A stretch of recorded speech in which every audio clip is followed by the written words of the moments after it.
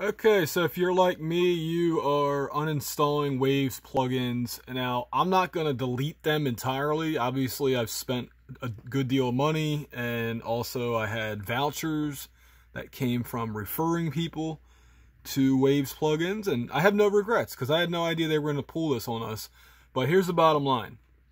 After figuring out how to uninstall Waves plugins from a Windows 7 machine, which basically I had to install the version 10 of Wave Central offline installer, and then once you're in there, keep your computer offline first of all before you start the program.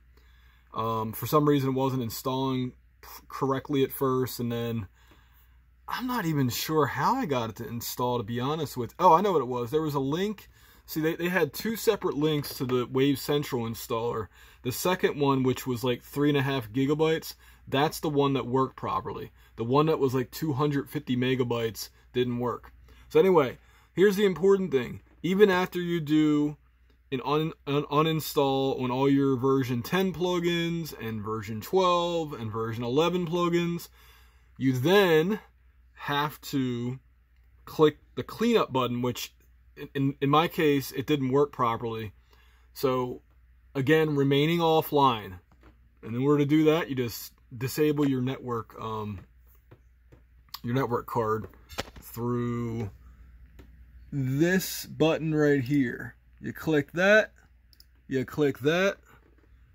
and then you click change adapter settings, and then you right click that. It might be different on yours. It'll be named something different, but you right click and then you choose disable.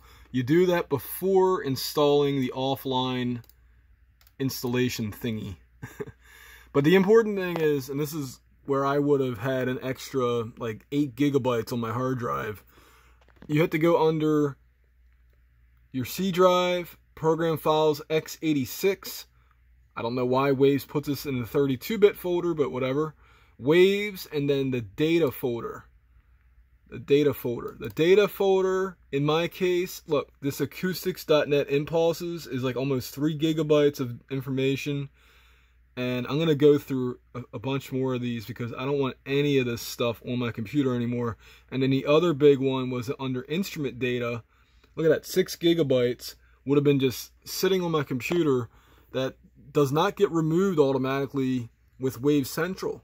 Now, that's stupid in my opinion, but whatever. So make sure you check through this folder. I'm probably just going to do a Control-A and then delete everything. Because as far as I'm concerned, I'm done with Waves, at least on this computer. I'll probably be putting their creative access on my Windows 10 machine that I don't use for music production.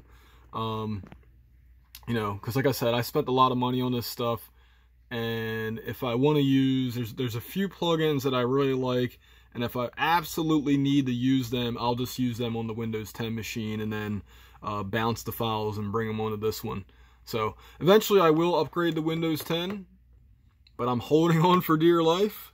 If you ever seen that picture of the goose swallowing the frog, and the frog, even though its head is being swallowed, it still has its hands wrapped around the goose's neck.